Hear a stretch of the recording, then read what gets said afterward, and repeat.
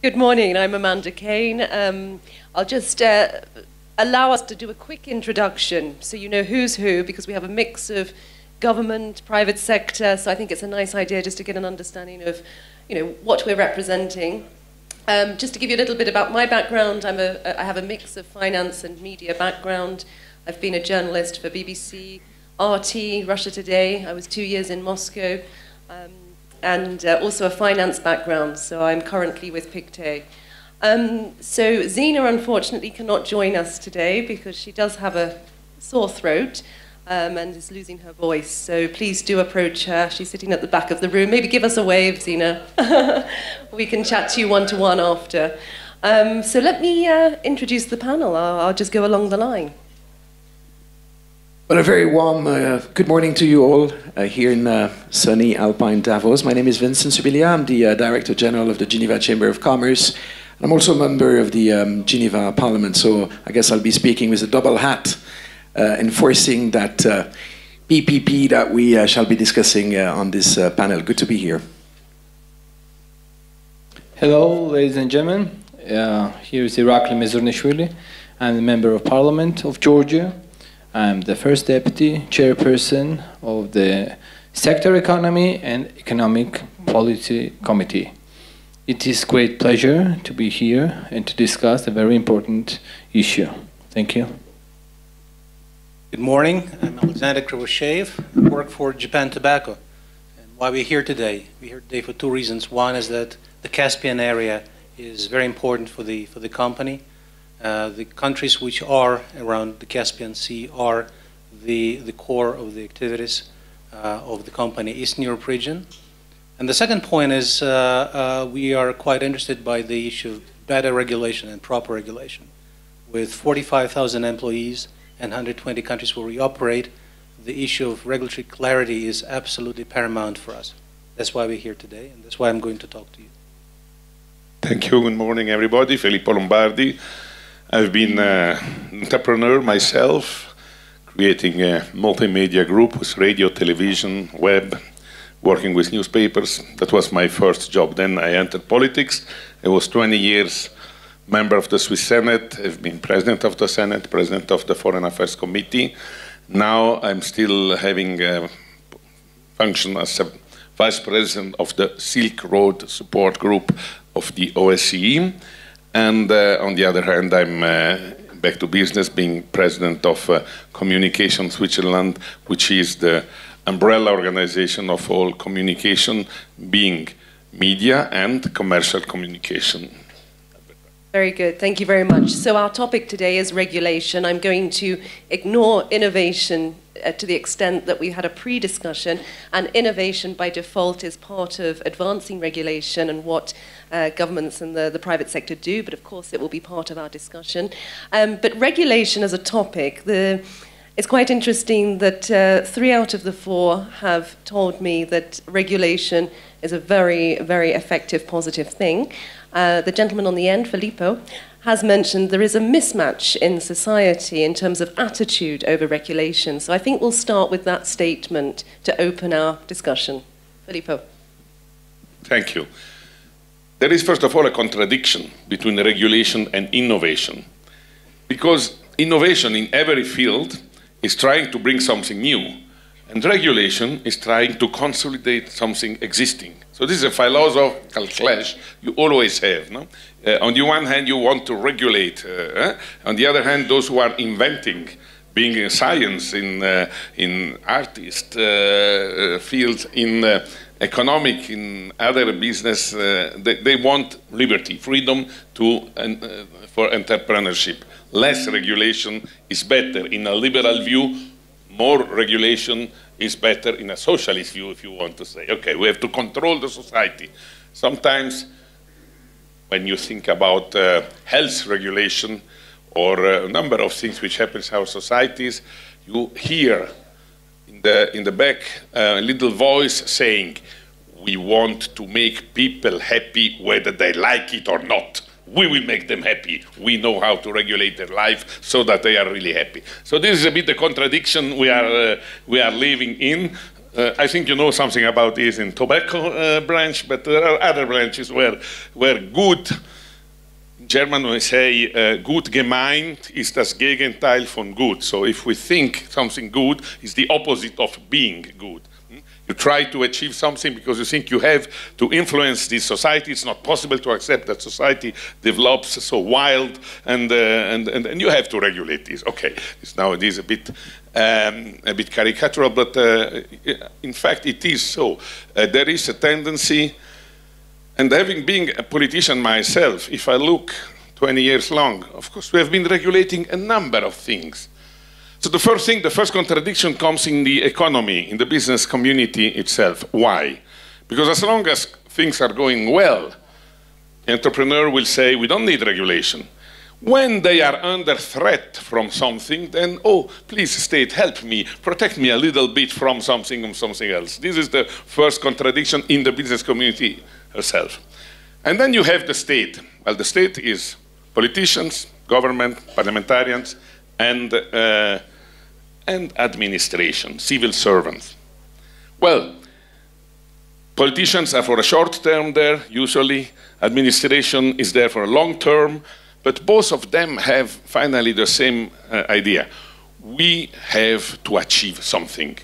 If I've been X years in Parliament and they ask me, what have you done in these years? I have to find out some regulation I've been introducing, because this is what you can do when you decide about new laws or you change the laws. Oh, I was able to regulate these. So at the end of the year, every politician is willing to say, oh, okay, I've been contributing to some new laws, not to taking away some laws. Yeah. That's a contradiction of the politicians and the administration also. And maybe I can come back to you a little bit later on this, the regulation and the advancements and the achievements, what's worked and what hasn't. But before we go there, Sasha and Irakli, I was discussing with you a bit earlier that regulation and the layering and advancement of regulation is by way of innovation for you. Maybe one of you would like to comment on Filippo's point that they're contradictory, whereas I think you found in your experience within Georgia that actually you've managed to integrate innovation in regulation. Thank you, madam. Thank you. It's a great pleasure once again to be here. I think that the issue we are discussing is extremely important especially for the emerging markets, because I think, and this is my opinion, that regulation is not bad. Regulation must only be responsive, not only be responsive to a changing environment around us, but also proactively shape this environment. Without having a proper system in place to update all the regulations and to predict some challenges in the future, I think the government could not be able to keep pace with the rapid change. And we have the real examples. I can give you the real examples of the positive impact of better regulations. For example, with the implementation of blockchain system in the private sector, the government of Georgia became the first country in the world with such a revolutionary change. And it is very important, and it makes sense that better regulation is extremely important for emerging countries. Irakli, could you just explain the blockchain within, how you're using blockchain in Georgia? You know, blockchain is an innovation and a new system, and now we are secure that all documents are becoming in the public sector is really under secure, and this is a really revolutionary thing. And several years ago it was absolutely unbelievable, behind belief that such a revolutionary step could make Georgia, but now this is a reality, and this is one of the part of innovations. And also there are fundamental issue of democracy that individual freedom should be taken into account, but it doesn't mean that we should forget of consumer rights, because also we have one negative example in Georgia. A decade ago, previous government of Georgia decided to give the opportunity to the citizens to take loans without any regulations, only due to the ID, and they could take any loans from the banks, from the microfinance organizations, and after the years we have absolutely collapsed the system, because we had 600,000 of people in the blacklist. And can you imagine, we should take into account that the whole population of Georgia is 3.7 million, and 600,000 people were out of the economic life. They could not able to take new loans, and they were in the blacklist.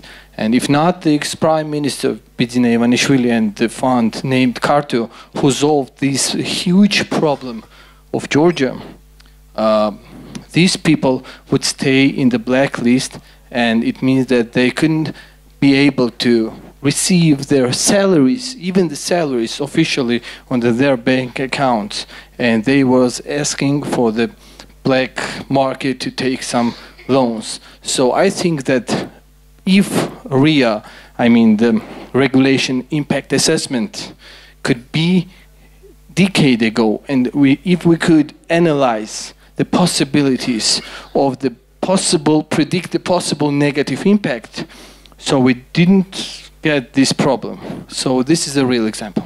You mentioned that regulation for emerging economies especially is very important. Of course, for different industries, regulation brings different things.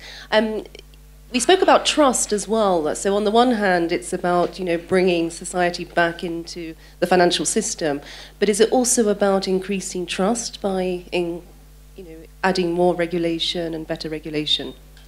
Most important thing is that we should share the information. I mean, all players must unite and to have the real one system. I mean, the government, business, and consumers, because this is very important. If government are going to change some regulations, we have to have dialogue, the direct dialogue with the business, and to give sometimes some transition period, because this is extremely important. We are all together creating the economic development of our country, and it's not only Georgia, it's in other countries. So I think that the most important is to have a dialogue and to share the information in this sphere. And Sasha, you come from an entirely different industry. How do you view regulation from your point of view? In essence, we are not for more or less regulation, we are for the quality of regulation. And the quality is defined in a few parameters. Obviously, we can follow the principles which are defined by the Organization of Economic Cooperation and Development. But most importantly for us to accentuate two things is clarity of rules, so you know how they applied equally across all the players in the game. And secondly is engagement of those parties that will be affected by the regulation and those who have interest in this regulation in the dialogue in developing this. So that is particularly, it echoes what Irakli has just said, but also is particularly important for the new types of regulation that may appear. For example, you regulate Uber, you may need to ask taxi drivers, you may need to ask the operators, you may need to ask passengers' opinions. In our case, in the case of the tobacco industry, for example, you're talking about the new product which is now coming up into the market, the vape product. You may need to ask consumers, you may need to ask health community, and you may need to ask manufacturers what it means. So that's engagement. Clarity of rules applied equally across all the parties, and engagement of all the affected parties into the conversation. So if you look at the process of regulation, how this is applied, it should be applied at every stage, where you monitor the regulation, when you develop the proposals, when you actually implement the proposals, and when you have the follow-up.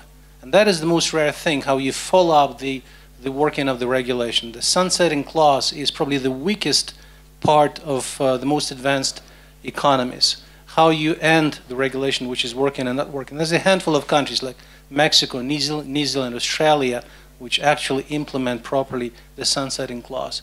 of the regulation in this case.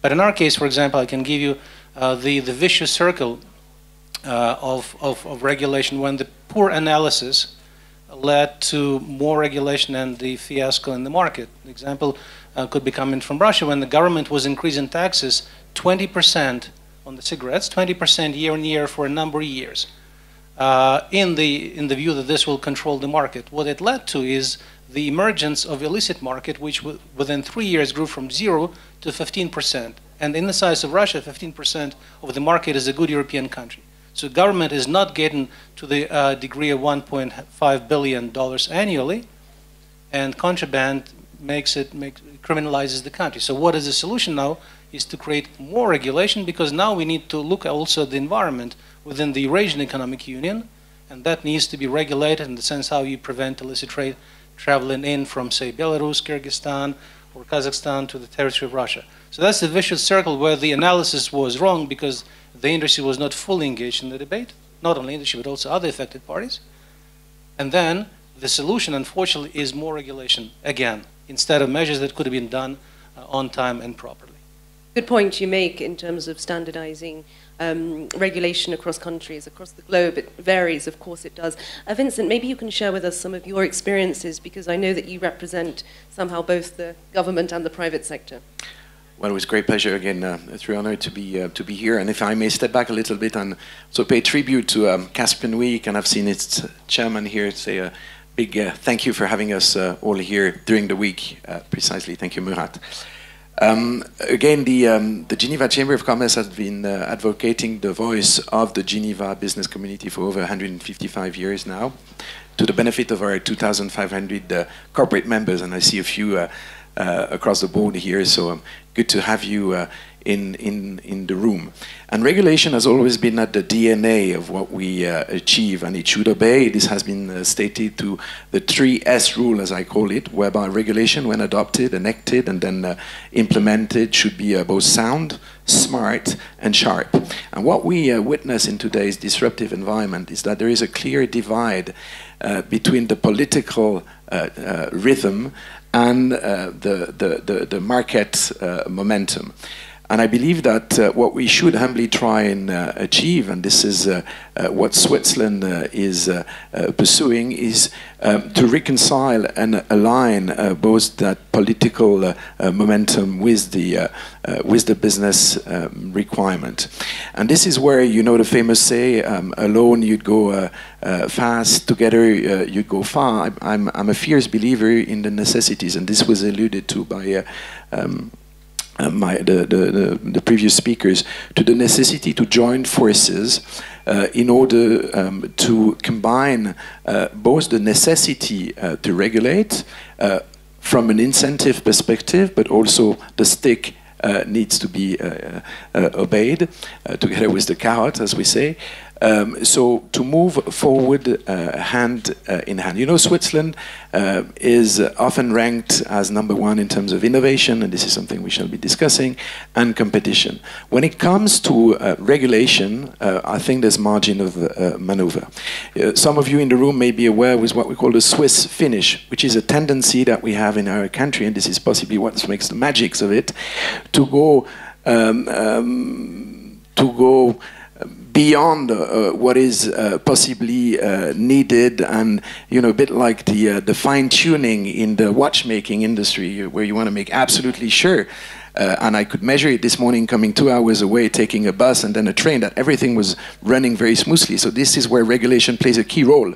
But on the other hand, you want to make sure that regulation leaves some space for innovation, and of course for the force of the business. And this is where, by reconciling, by having that dialogue, and coming back to what you just mentioned, ensuring that you have a multi-stakeholder approach, and that a consensus-driven method be implemented to ensure that regulation does not hamper our business activities, but that it frames it in a balanced way. So this is what the Chamber, being the nexus, if you wish, as a private institution between the corporate world and the political space, this is what we try to achieve on a daily basis. Let me, if I may, quote two recent examples of what has been achieved precisely here in Switzerland. As you're all aware, Switzerland has adopted a major tax reform which allows our country, I believe, from January 1st this year to be even more attractive to FDI. And this was the result of a 10-year dialogue, precisely, and Mr. Lombardi has been actively involved in this, the Chamber in Geneva also, whereby in a system such as Switzerland, which is a democracy and the people have the last word, we needed to convince. We needed to convince, which means that we need to do business literacy. Pedagogy is at the center stage of what we achieve in Switzerland. We need to ensure that the dialogue does not remain between corporate stakeholders, but that the dialogue be spread. And this is also one of the benefits and the leverage of the World Economic Forum that gathers us here. So we managed to achieve it. It took time, but eventually, now we deliver predictability. Because for you all, business people here in the room, what you want to know is have, if not a long-term, at least a medium-term investment horizon. And this is what Switzerland, with a very attractive tax environment, can offer to you now. Second example, and then I'll be done, from an innovation perspective. You know, Switzerland is a renowned financial center, and Geneva viewed as the birthplace of private banking and also trade finance. Now, there's been a massive change of paradigm, as you all appreciate. And to position ourselves, we needed to make sure that the regulator would not always come with the stick, but would also come with the carrot. And therefore, Switzerland has implemented what we call license light, positioning ourselves as a key actor in fintech and allowing all actors to, again, free that energy that we have on the market while allowing that we can respect and protect the consumers. So this is that balance that we need to achieve. Not an easy task, but this is what the Chamber is striving on a daily basis together with other partners. Thank you. Thank you, Vincent. Something we discuss a lot in the financial sector is regulatory risk is more important to us than reputational risk. And you mentioned sort of the idea of, you know, regulation, if you're not careful, can stunt innovation and advancement. I don't know, Vincent, if maybe you can give us a couple of examples or an example whereby you've perhaps seen regulation going too far, that it stunts growth and opportunity, and perhaps there has to be a way of backtracking a little. Well, indeed, there are numerous examples whereby, as Mr. Lombardi mentioned, we need to ensure that regulation does not hamper the business rhythm, and there needs to be a very close monitoring and a follow-up of how regulation is being implemented. Because if we're in a prevention mood, then again, times evolve, and therefore you need to ensure through some techniques, and being a qualified lawyer myself, I appreciate this very, very sharply, the fact that, for instance, sunset clauses, and you mentioned this, Sasha, needs to be properly implemented to make sure that, again, you can keep that alignment between regulation, which is not a bad thing. I'm a liberal myself as a member of the Geneva Parliament, but humanitarian one which I believe that regulation is key, because at the end of the day, these are the rules of the games that allow us to work as a community. But at the end of the day, you also want to make sure that they do not backfire and have that adverse effect.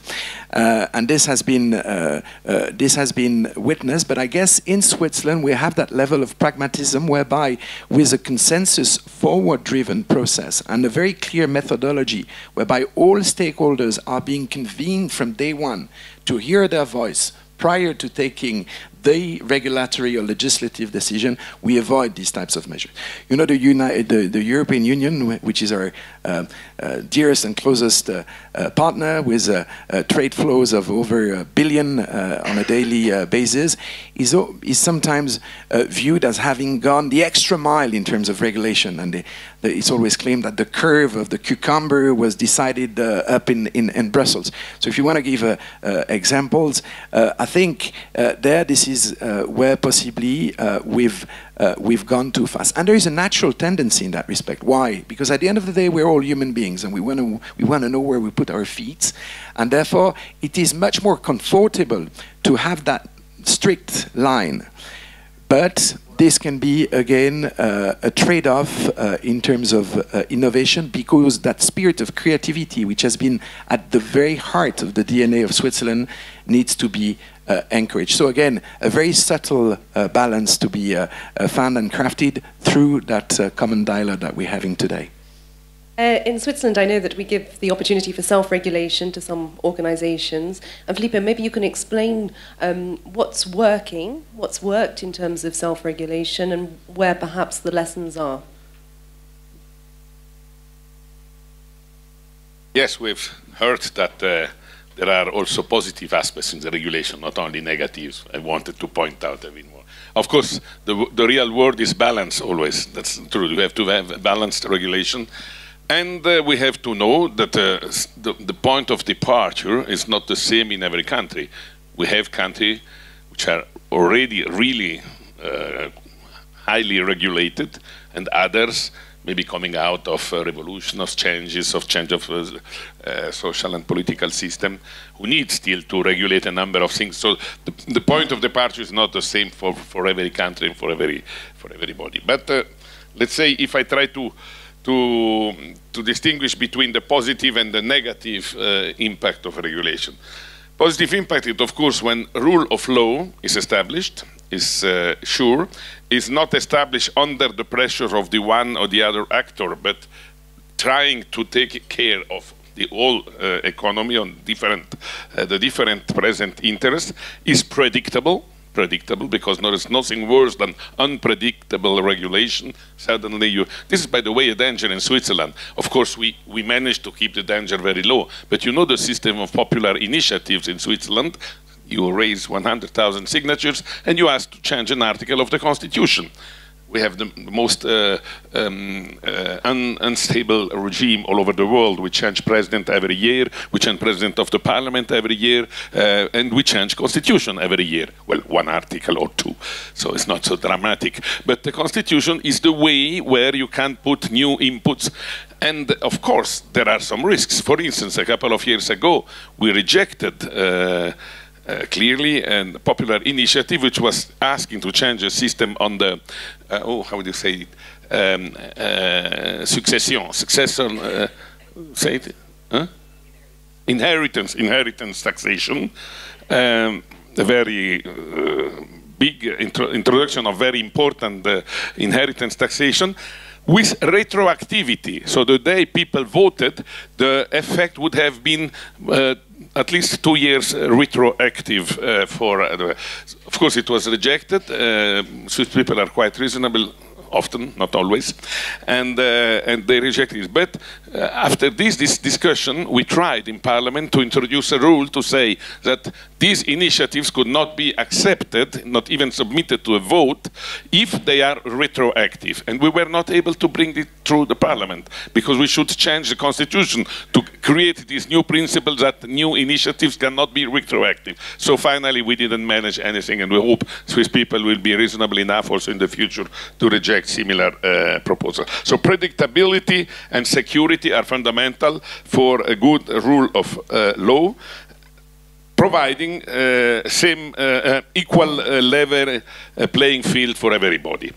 And the negative effect of regulation, which is over-regulating, going too much in the details, leading to protectionism, because sometimes you protect some industries, some players, or your country with regulatory norms, which is not corresponding to the spirit of a positive regulation, or you are distorting, diverting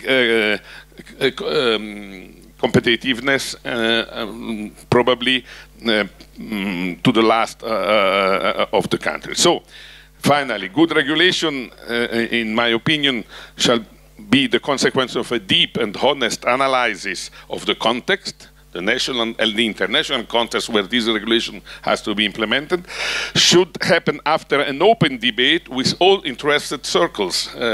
And we make it in Switzerland with this well-known consultation procedure. The government, before coming with a new proposal, has to make a consultation in all interested business community, trade unions, political parties, and so on. And on the basis of this consultation, it makes a report and say, we find the middle way, or we go to the one or the other extreme, but we have to motivate this. And Parliament, when discussing the law, will have hearings of the interested sectors and will have knowledge of what the report of the government on this consultation has been. So it takes a bit longer maybe than in other countries, but the result is that it is what comes out is generally quite balanced and acceptable. And the last system, and of course, in these procedures, you always have lobbying taking place in Switzerland, like in other countries. What we try to do is that lobbying is always transparent. It must be transparent, and you must know you want to regulate something, and not all the branch has the same interest. The big companies may have some interest, and the smaller business other interest, or the export-oriented companies have a kind of interest which maybe the locally active companies have a different. So you must take this balance. And finally, coming to the point you raised, of course, we try,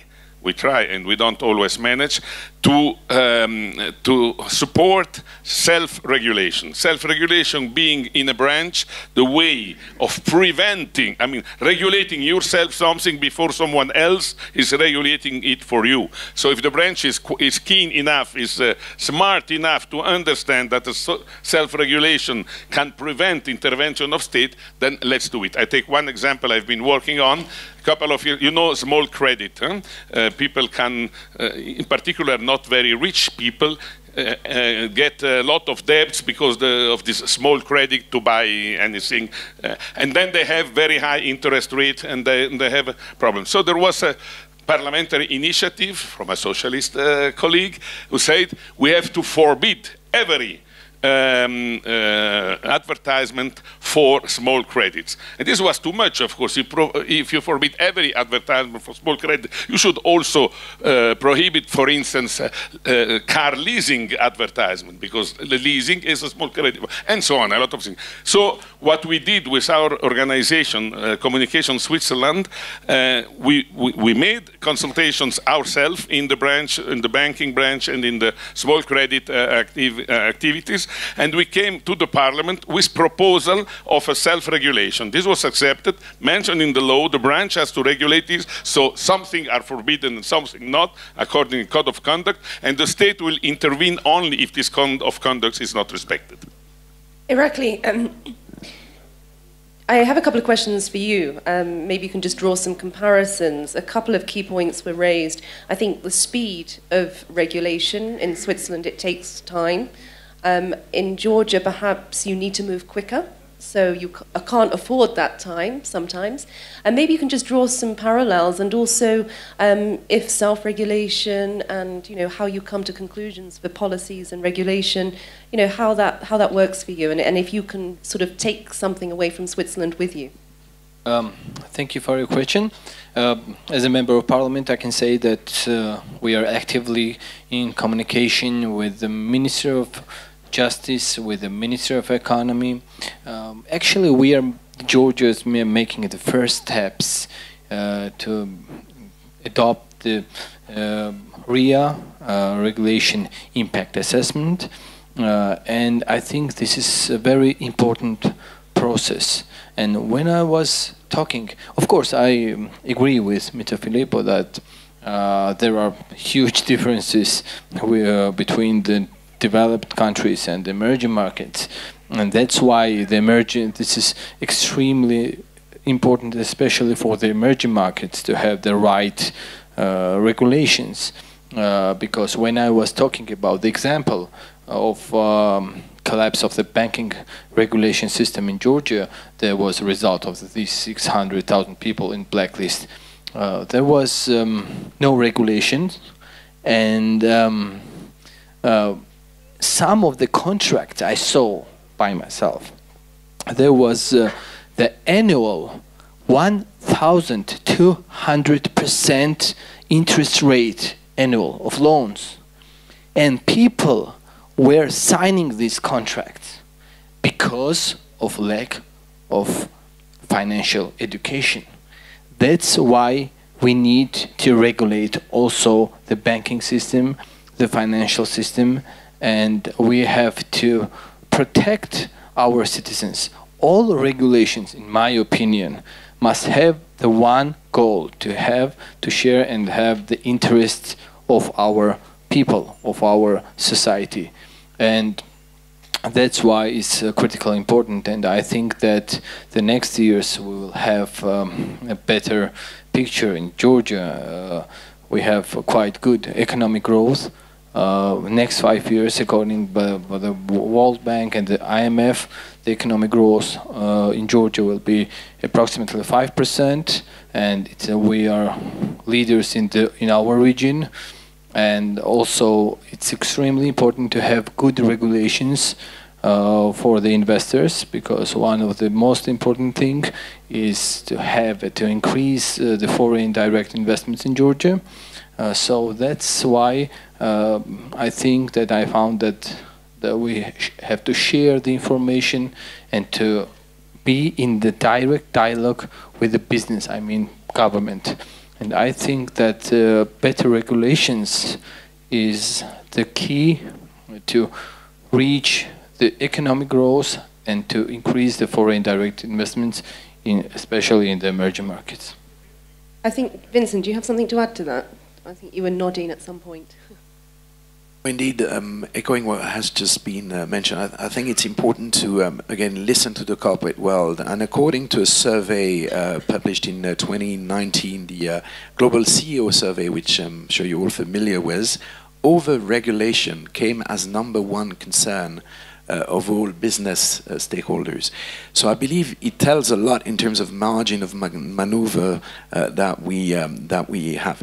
You know, there's a famous essay, I guess, by Leonardo da Vinci that says that simplicity is the key of sophistication. Sometimes we need to less is more, and small, as we say in Switzerland, is beautiful. So it's important that the trust, and this is the economy of trust that you alluded to, be at the center stage of what we achieve from a regulatory perspective. And Mr. Lombardi rightly mentioned auto-regulation, which has been at the DNA of the very consensus, forward-driven Swiss methodology of adopting laws and regulation. Of course, this evolved throughout the 7+ years of the creation of our country, which in itself is a bit of a miracle in terms of the mosaic of communities, linguistic, and that. So consensus, again, was very much anchored in the roots of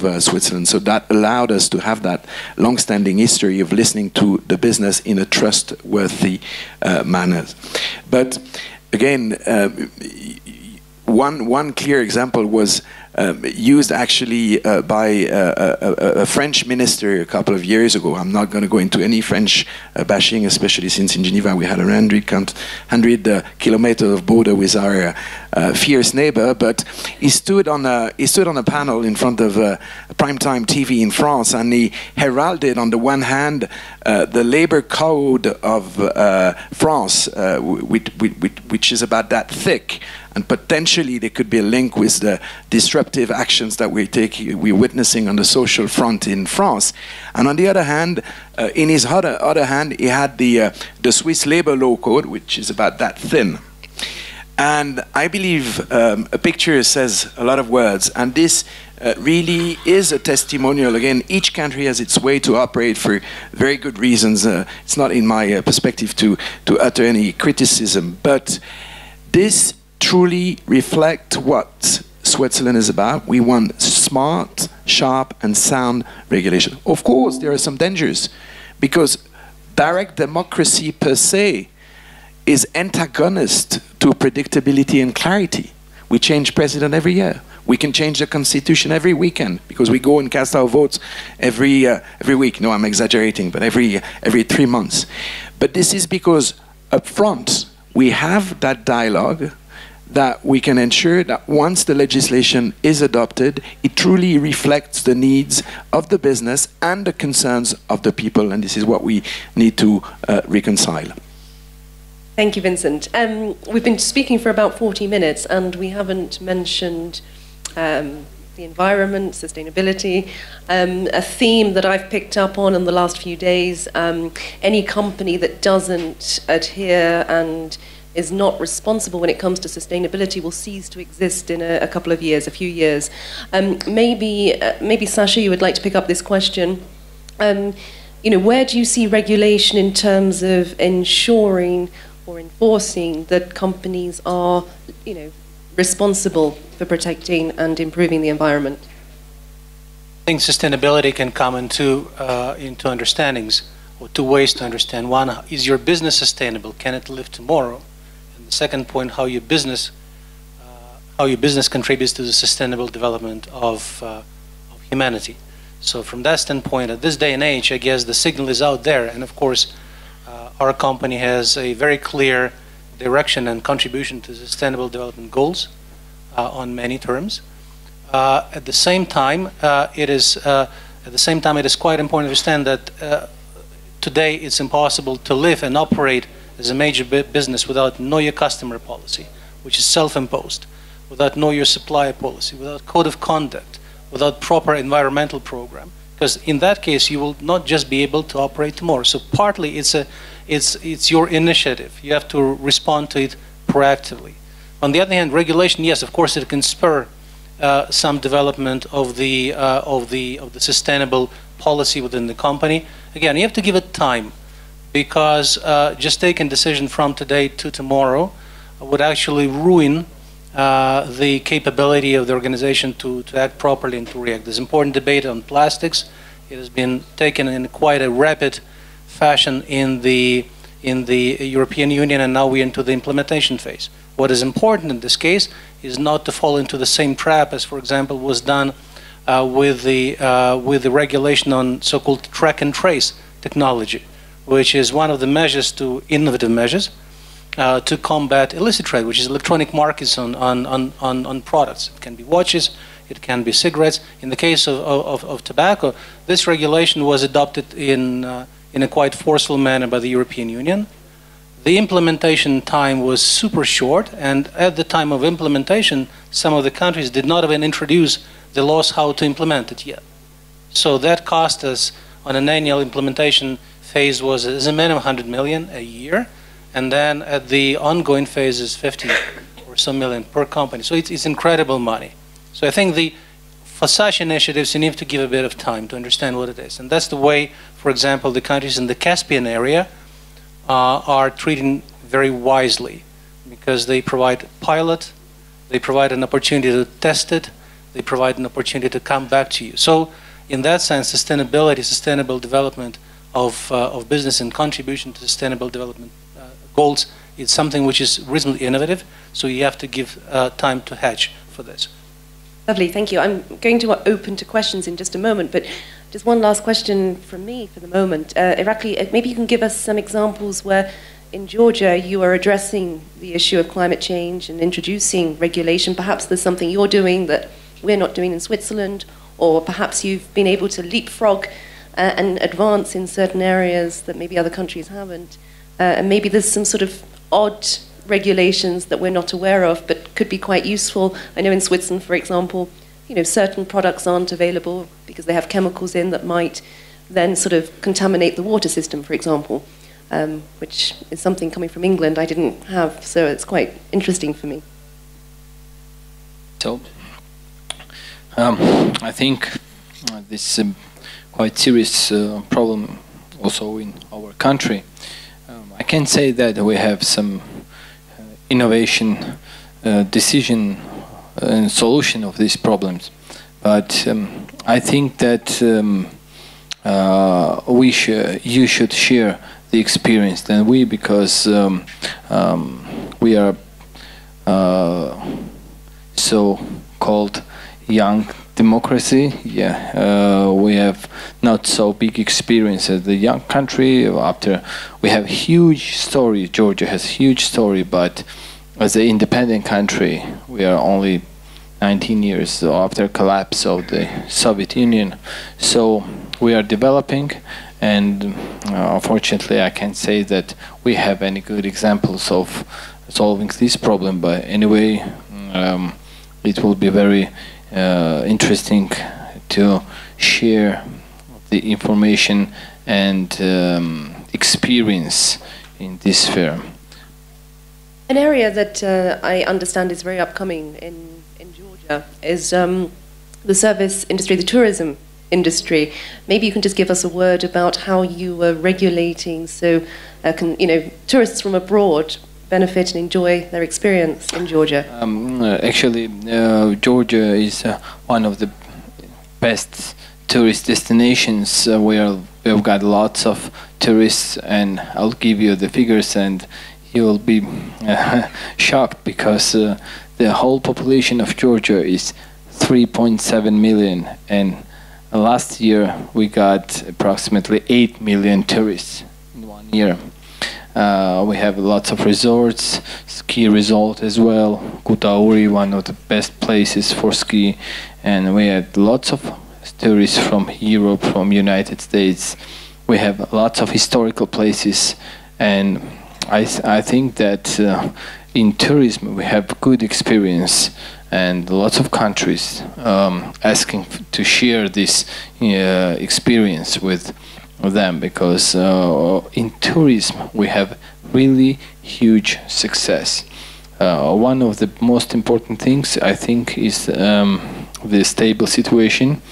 As you know, Georgia is located in a very tough region, but anyway, due to the last rankings, we can say that Georgia is one of the safe countries in the region, in the whole region, Europe. We have 6th position in the some security countries. So, and also other historical destinations, it helps to increase our tourism, and I think that this is a huge success. Great, thank you. I was one of the 8 million and I was impressed by service. So, Filippo, I think you had something to add to that. Not just to that, but to your initial question on sustainability and regulation.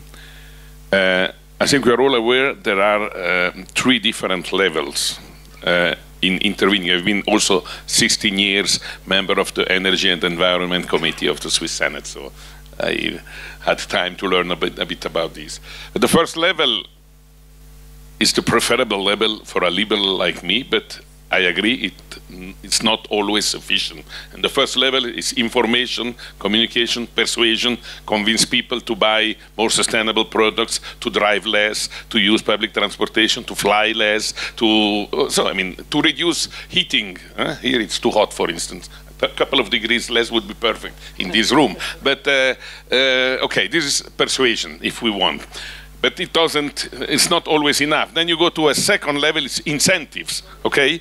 You buy an electric car, you get a subvention. Or you buy a bad car with a lot of emission, you get a penalty. I mean, you have to pay more taxes for this. So with the incentives. And then comes the third level, the last one, which as a liberal I don't like, but I admit sometimes it's also necessary. And it's a prohibition level, obligation and prohibition. So you are forced to buy this, and it is forbidden to sell something else, for instance, at a certain level. Let's take an example on cars. You remember all the discussion 25 years ago, 30 years ago, introducing catalysator in the motors. If it would not have been imposed, it would have taken 20 years before, and nobody would have bought them because they were more expensive than the other cars. And the same is maybe now for electric and hybrid mobility. Maybe some incentive is okay. At a certain moment you will come to say, this kind of diesel 0, diesel 1 will not be allowed anymore at all. So the 3 levels have always to be used with a certain Fingerspitzengefühl, with some ability to evaluate what is the best level, less invasive but still effective, or sometimes more invasive because the other measures were not enough. Very good. No, it's a very important point you make. I'm going to ask if there's questions. Yes, sir. Do we have a microphone? Coming.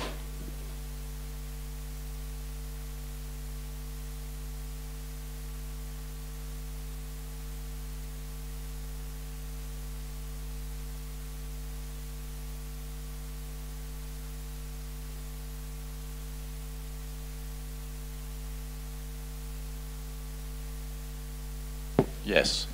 I just want to go back to one point that was touched briefly before by Mr. Subilia, sunset clauses. A lot of regulation tends to outlive its usefulness. And the question is, what can parliaments do in order to have more regulations that is subjected to these sunset clauses? Because if not, the world is getting more complex. More complexity means more regulation. As a small business, it's a killer.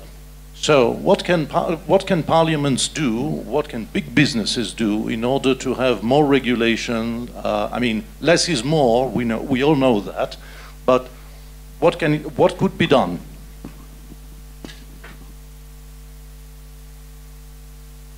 I'll leave it to the national level, to Mr. Lombardi, but within the parliamentary life, at the end of the day, the people have the very last word. And again, this is not only rhetorics, this is exactly what happens in reality. I guess in reply to your question, parliamentarians need to be rigorous and disciplined in the way they monitor the relevance of the laws. And from a Geneva perspective, this is something that we do. So on a very regular basis, we go through the legislative or the regulatory corpus, as we call it, and we assess the relevance. Because you rightly mentioned, again, the natural tendency, and it's quite human, is whenever you're outside your comfort zone and in a complex, in the VUCA environment, volatile, uncertain, complex, ambiguous environment that we're confronted with, the natural tendency would be to increase the legislative environment because you'd feel more secure.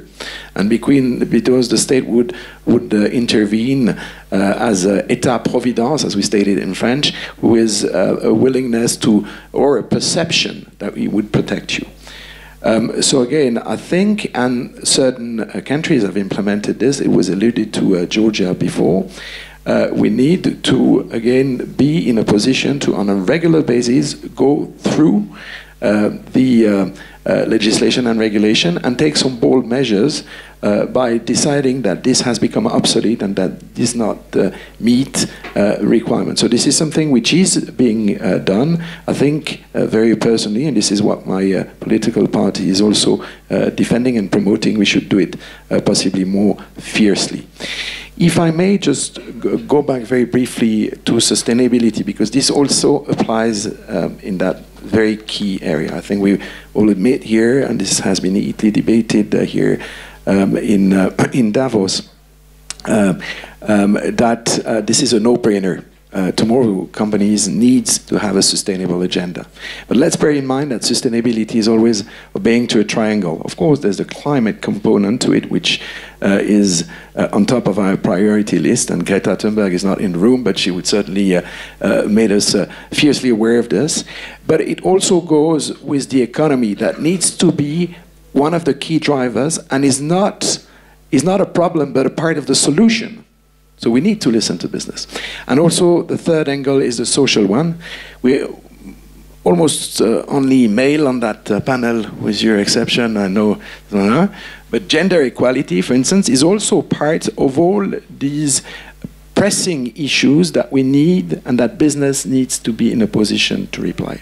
And this is where, again, looking at the broad picture, and without adding any layer of regulation, we can build on existing principles. If you look at the SDGs and number 17, whereby you leverage the force of the business for good, I think we can move forward without adding additional regulation, but just by making sure that good sense on existing principle prevails. And I think at the end of the day, reason is what should matters. And again, find the right balance between the carrot and the stick. Thank you. My father was not a politician, but he used to say you should accept a new law only when you cancel an old law at the same time. And do you know that in Switzerland we have every year 2,000 pages of new laws and regulations from at the federal level, not speak about the cantons and the municipalities. 2,000 pages a year, additional laws and regulations, Verordnungen.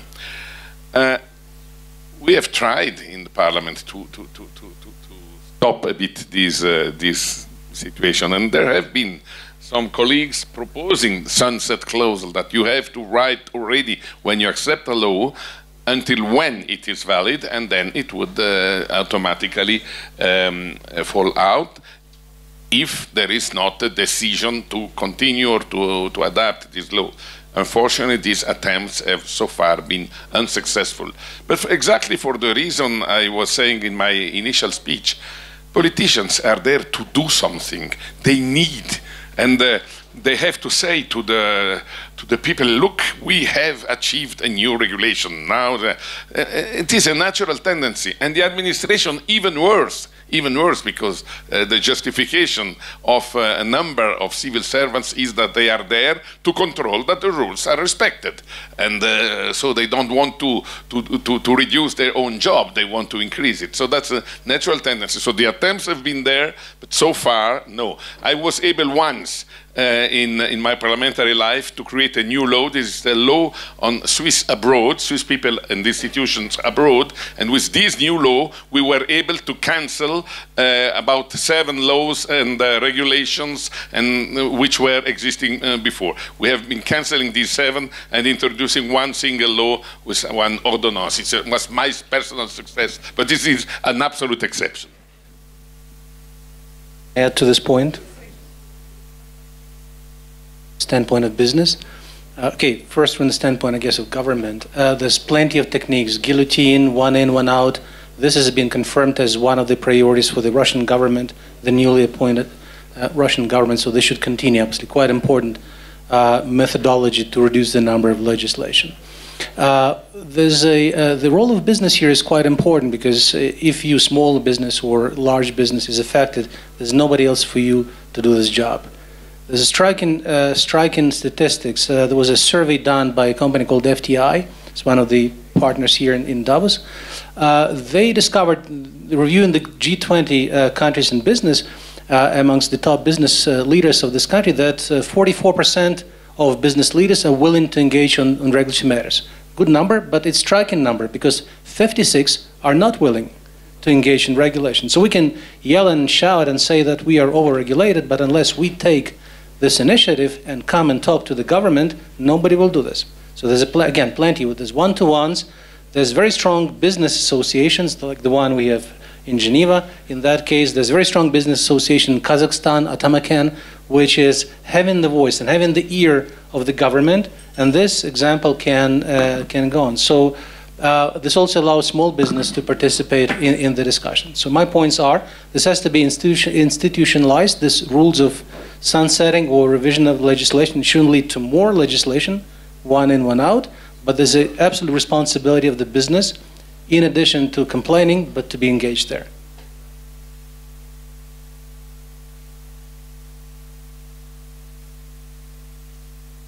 I'll keep it very quick, thank you. The role of artificial intelligence, machine learning with regulators for designing, developing, simulating regulations, and then during the implementation, so that the self-regulation that you mentioned can be easily imposed. Is there a roadmap for that? Thank you.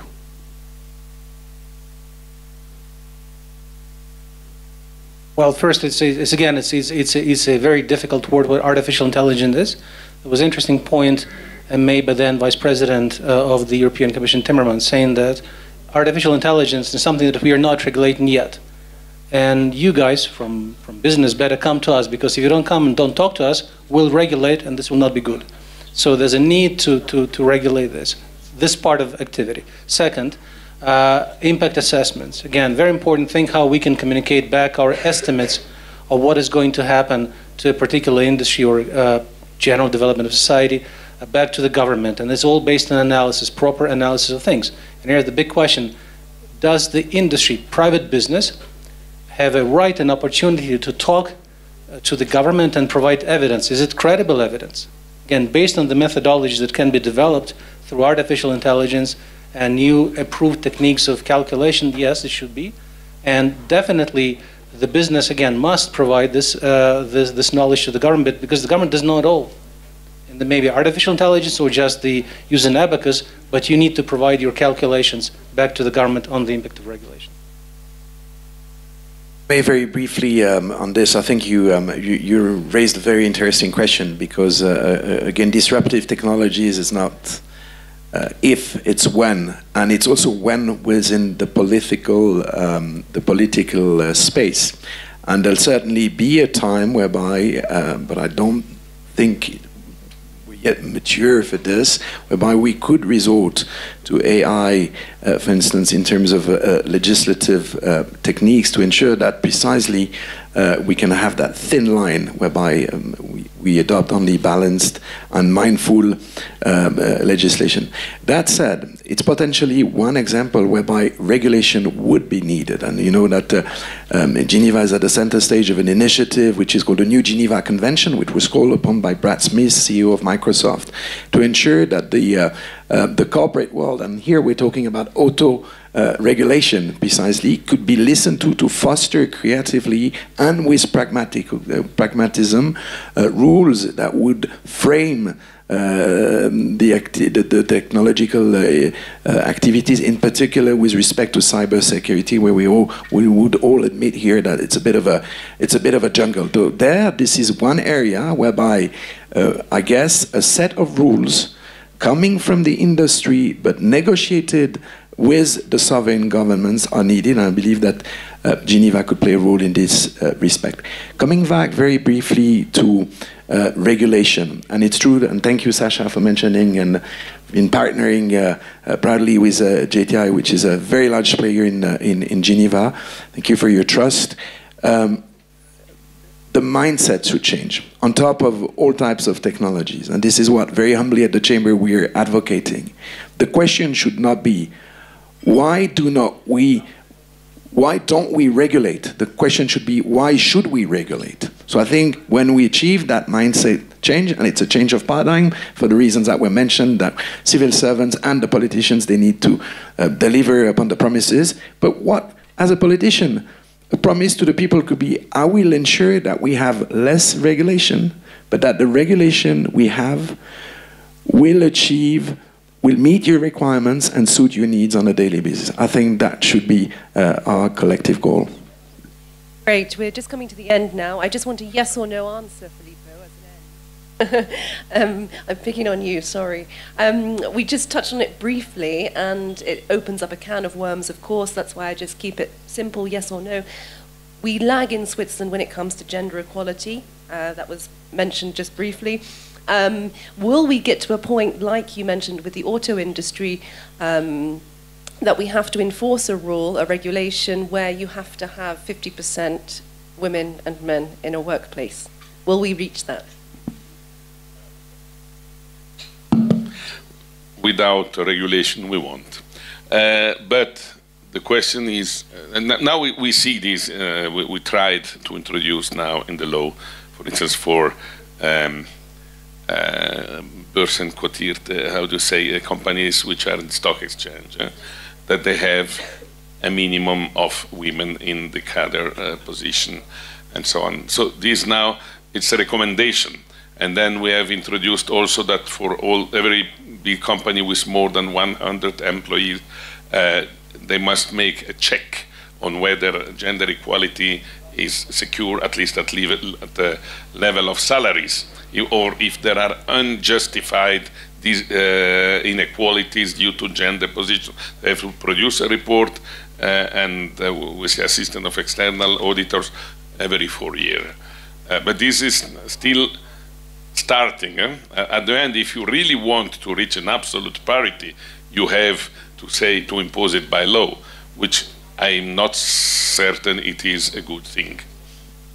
And Irakli, maybe just to close, how are you doing in that area in Georgia? Do you feel that you are having gender equality across the board?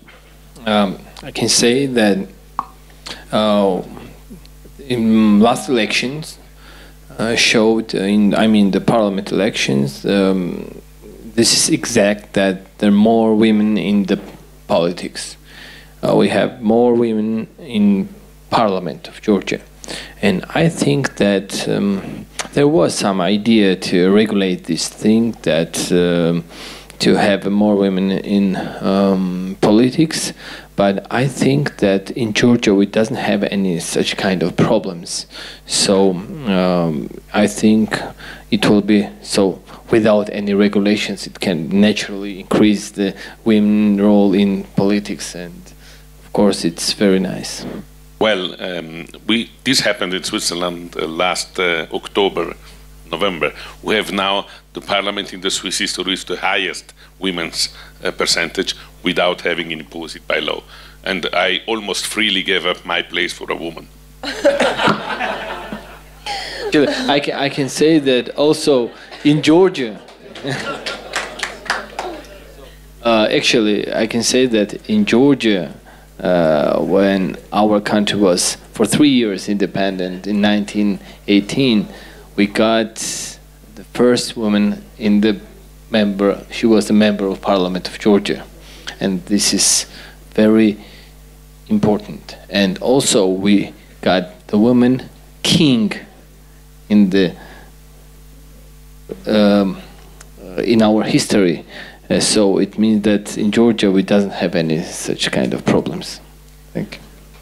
And if I may, very briefly, but maybe for our foreign guests, they won't be aware of it, but Switzerland has a female president. This is something worth noting among the 7 ministers that rotate on a yearly basis. And it's currently a female president. And the first citizen of the country heading the parliament is also a lady. So I think in terms of gender equality, there's certainly a margin of maneuver, but we are heading in the right direction. And also in Georgia, we have got vice prime minister is women, and also the president of Georgia is women. Is Salome Zurabišvili. It was the battle of female. Battle. Yes, it's coming, maybe. Thank you very much. We are having a coffee break now, so if you would like to approach and ask questions.